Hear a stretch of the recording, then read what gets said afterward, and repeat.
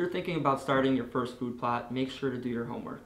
Now, that's not getting a soil test or any of that. Before you even do that, know the property that is surrounding where you want to put your food plot in.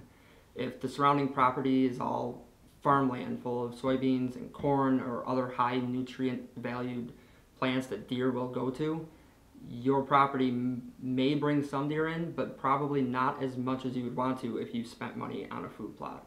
So before you go spend money and get soil tests and lime and put your whole food plot in, make sure you know your surrounding property.